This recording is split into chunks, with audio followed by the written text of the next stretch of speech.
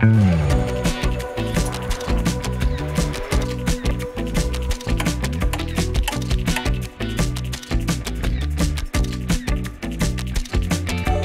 to Petrol Lounge.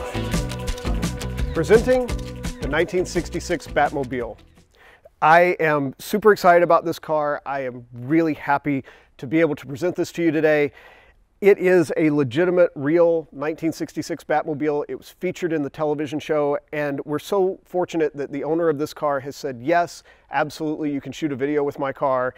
And it is just amazing. You're really gonna see some crazy stuff in this car. The original Batmobile was based off the 1966 Lincoln Futura show car.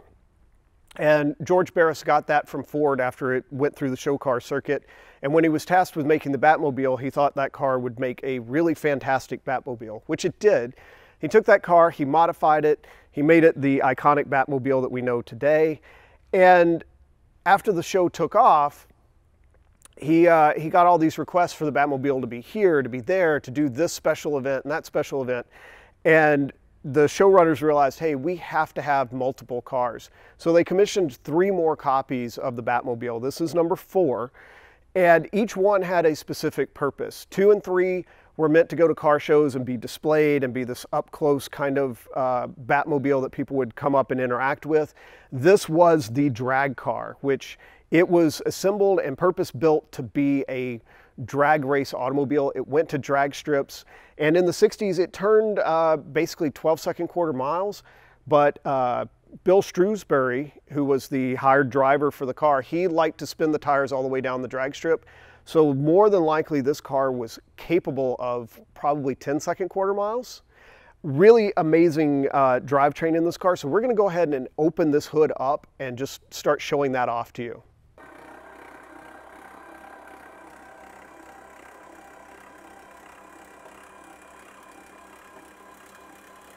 The original Batmobile actually has an opening hood, and you can see the cut lines on the hood here. We'll go over that in a little bit when we talk about more of the body styling.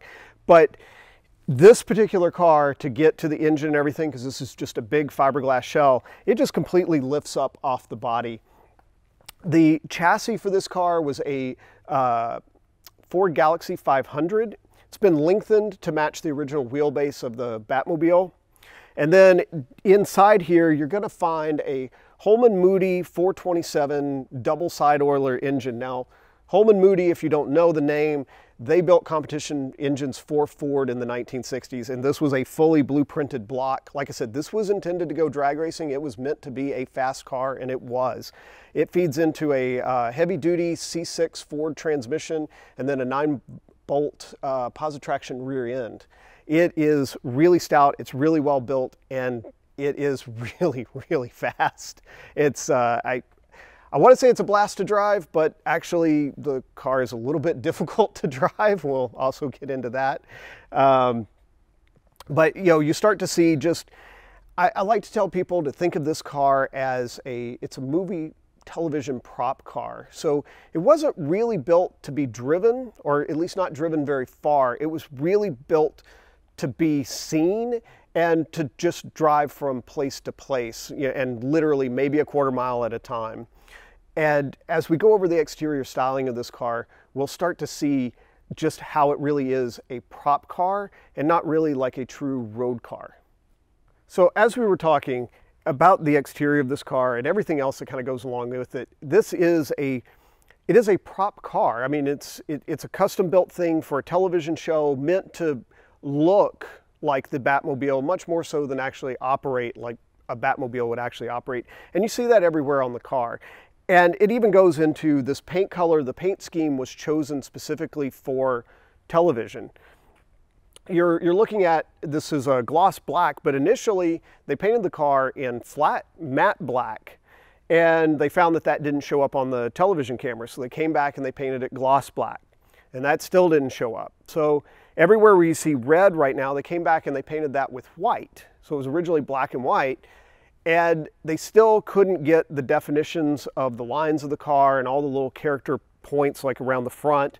So they came back and they used this special red paint that is actually a little bit fluorescent. It's a day glow red, And on the television cameras of the time, it actually picked up even brighter than the white did. So that is why it has this iconic black and red paint scheme. But you start looking around the car and you'll even see there's some cut lines here that it looks like there should be a hood here that opens up. And on the original car, on the #1 Batmobile and the Lincoln Futura, this was a hood. This did lift up and you could get to the engine this way. But because this was just a fiberglass mold of the original car, the cut lines are still there, but it doesn't have a functioning hood. It also does not have a functioning trunk, which we'll see in a little bit. This car was restored in 2015. At one point, George Barris had even painted this car with this strange, what he called bat fuzz, which was a kind of like a suede finish. He electrostatically charged the car and then blew this kind of flocked material on top of it. And the only excuse I have is it was the 60s, and I guess that was cool. But it stayed with the car a long time, and then at some point somebody even filled in these cut lines that I talked about. They were filled in. They had to be put back in when the car was restored in 2015. Another interesting thing about the restoration, if you follow me over here to the wheels, these wheels have a really interesting story behind them. These are the original style wheels that were on the Batmobile, and they're made by Radier, and they are a custom wheel maker. These are a little bigger than the original Batmobile, and that's mainly because this was designed as a drag car. These are 15-inch wheels, which were huge for the 1960s. And by the time this car had come up for restoration, the original wheels were long gone. They had some, basically American racing style slotted wheels on there, but they didn't really match the car as it was when it was original in 1966, and that's what the owner wanted. So he called up Radier. They make a wheel very similar to this. It's called a tri-rib. This is a single rib. You can see the single rib here, and the tri-rib has 2 additional ribs, one here and one over here. They won't sell you these wheels anymore. They technically don't make them anymore. But he called the company up and he said, hey, I would like a set of these wheels. Do you have any old stock? Do you know anybody that has any? No, we don't have any. Can you make a set? No, we really can't make a set. And this conversation went on for a little bit, and they finally said, well, what are you wanting to put these wheels on? And the owner says, well, I have #4 Batmobile. That's what I want these wheels for. So Radier said, you know what? Give us a week, we'll give you a call, we'll have your wheels for you. And so they made a special set of wheels just for this car. You cannot buy these, you cannot get these, but they were special made just for Batmobile #4. Really wonderful. One deviation from the #1 Batmobile. These are concave little bat logos here. They are not concave on the original #1 car that you see in the television show. All this logo stuff down here that you see, this was on the car in 1966. It just basically showed the provenance of the car, verified that it had been built by George Barris. It was a Batmobile, and you can just see, it was powered by Ford, and all these other little tiny details that people wanted to know. Something everyone is just kind of taken aback by this car is when you're in its presence, it's just so insanely long. It just seems to keep going and going. It's got this long hood. It only holds 2 people, and then this rear end section is just huge. It goes on forever and ever and ever. And then finally you get back here to the back, and there's a lot going on back here and a lot of things that are very specific just to Batmobile #4. If you look at the rear canopy, there are 4 speed holes on each side. Again, because this car was meant to be a drag car, they had problems with the rear, whatever you want to call it, rear plexiglass windshield coming off. So they had to put the speed holes in the rear so that basically you could drive this thing down the drag strip at 120, 130 miles an hour and not lose the rear canopy entirely. The 3 pipes that you see back here, everyone always thinks that's the exhaust. I thought it was the exhaust when I first saw it. In the television show, it's actually rocket tubes, and they don't connect to anything. They're just dummy tubes. They go nowhere, they do nothing, but they sure do look cool. You're going to see again The original Batmobile has a trunk back here. This piece did open up, and you'll see the cut lines here again. And those were filled at one time. They were put back during the 2015 restoration. And you know, it's something else you don't see or you don't notice until you're here. It's just how indented this rear bumper is. It's really a V shape, and it's extreme. It's really, I don't want to say it's a 90-degree angle here, but you know, you're talking about an angle like this. It's not just, you know, your normal kind of, you know, the bumper comes in a little bit. It's big. Now, the flamethrower back here does take away from that a little bit, and it is a very iconic part of the Batmobile. And this one on this car does actually work. The one on number 1 and on number 4, they are working. There is a propane canister kind of about here underneath the car, and it basically works the same way that your barbecue grill does. You have a little gas jet back here, and it fires off, and you have a little electronic igniter, and you have flames. This also has a working parachute system. When we go inside, you'll see the bat turn lever, and that actually does control the parachutes. If you pull that lever, these parachutes will pop out, and they are functional. They do work. Again, this is a drag car. The scalloped edges here are just really fantastic little touches. I don't even know that I noticed them in the television show, but up close and personal, it's something you just really notice it. It's really dramatic. It's really, you know, distinctive.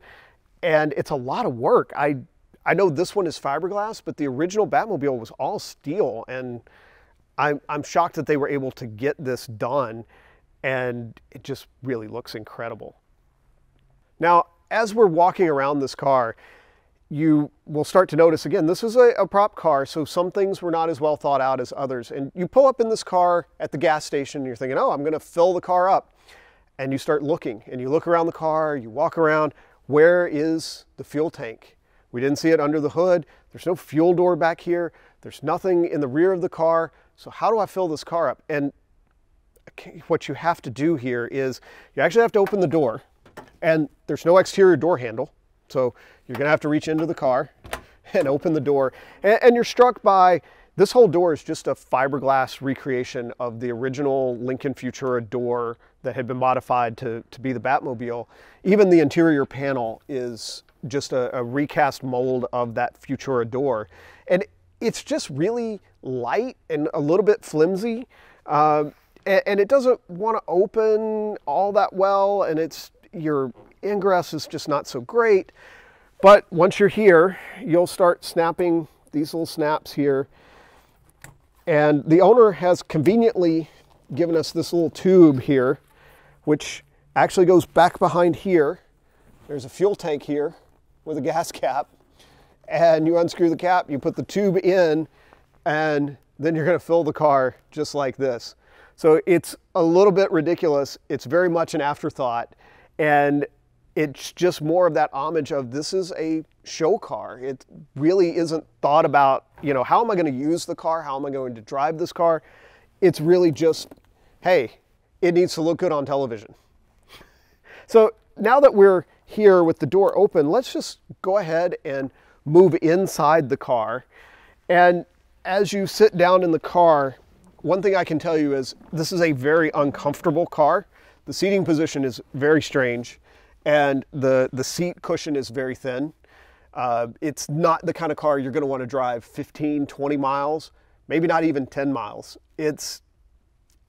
Don't get me wrong, this is a cool car to be in. It is really cool to go and show somebody or show up in this car, but you're not going to drive 300 miles to Houston in this car. It's just not going to happen.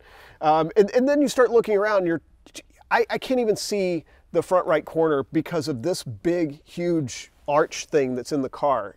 And no matter how I turn, I really can't see the back corner over there on the passenger side. So pretty much the whole passenger side of the car is invisible to me sitting in the driver's seat. Even what I can see when I turn, these bubbled canopy windows, they distort everything that you're looking at. So if you don't have a passenger, this is actually a kind of unsafe car to drive, very difficult to drive. Anytime we move it inside this building, we always have a spotter with the car just because we can't tell exactly where it fits, and we do this all the time. The interior of this car is not exactly 100% like the television car, the #1 car. Now, this car did feature in one episode of the show.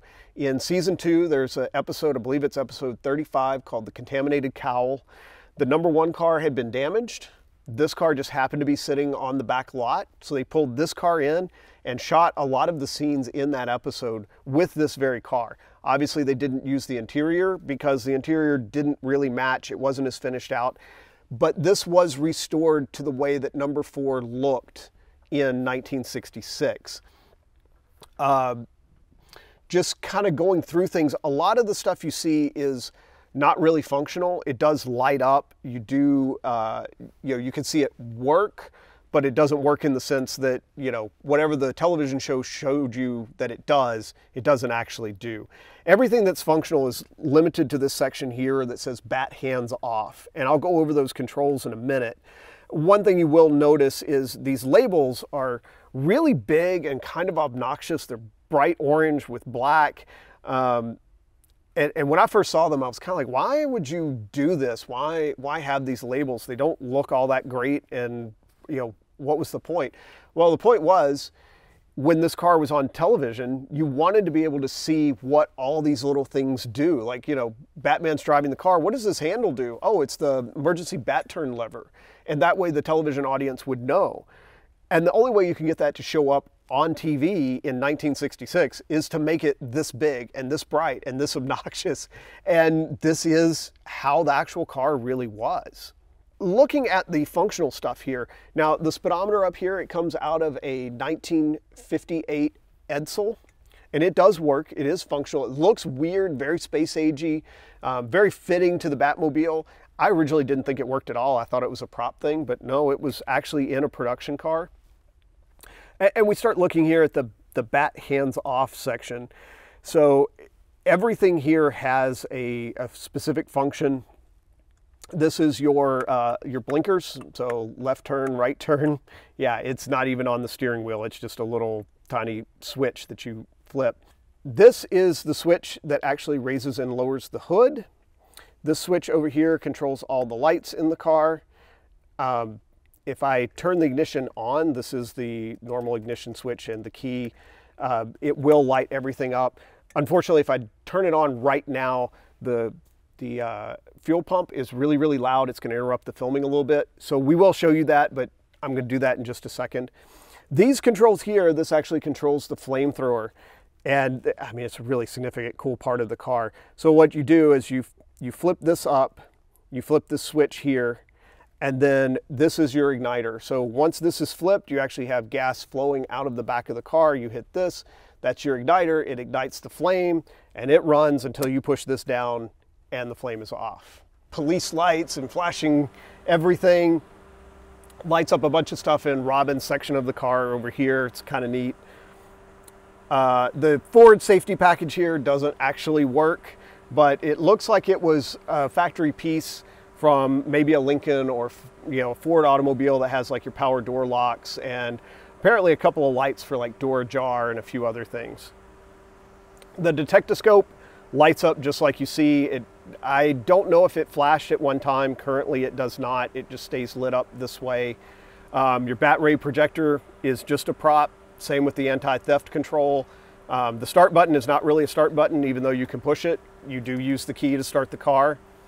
The bat ram, it is literally just this bushing that's kind of stuck on a piece of metal tubing, and it does not move. It doesn't push in, it doesn't pull out. It is completely non-functional. The emergency bat turn lever is actually functional. If you pull this, you will pop the chutes on the back. I am not going to pull it because I don't want to repack the chutes, but yes, it does activate those.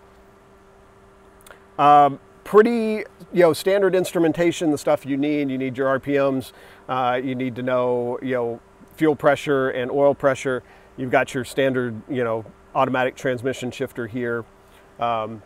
A prop Batmobile phone from the toy section of, I guess, Toys R Us or whatever the equivalent was in 1966. And let's just go ahead and move on to Robin's side of the car. You may notice back here, it's actually signed by Burt Ward, and you may have noticed Julie Newmar's signature on the other side. This car was at the funeral for Adam West, and while it was there, those actors were also there, and the owner of the car got them to sign the car and sit in the car and take some publicity photos. So, you know, just an extra little neat piece of history for this automobile. And looking here, again, everything over here is pretty much, or with the exception of one or two things, really non-functional. This Bad Eye TV screen in the show, they would have a little projector that would show stuff on the back side of it. It doesn't do anything in this car. The closed circuit camera doesn't. The radar scope just lights up and makes pretty pictures. The rocket tubes, it's really just a, you can see it says heat. It was originally a heat switch for another automobile. The secret area is kind of funny. You label your secret area and it's really not so secret anymore. and it doesn't really seem to have anything. There's nothing under here. There's not like there's a secret pocket or anything you could do. I don't actually know what the secret area is. It's just labeled secret area. This is just an old 8-track tape player. I don't know why it's in here. I guess they used it to play the Batman theme song. It's got little speakers built in so it can actually play through that because there's no stereo system in this car whatsoever. And the emergency flashers do actually work. If you pull this, it lights up the amber lights up front and they are absolutely blinding. I'm sure they're not. They were not blinding in 1966, but with modern LEDs today, they are, trust me, you don't want to look into them.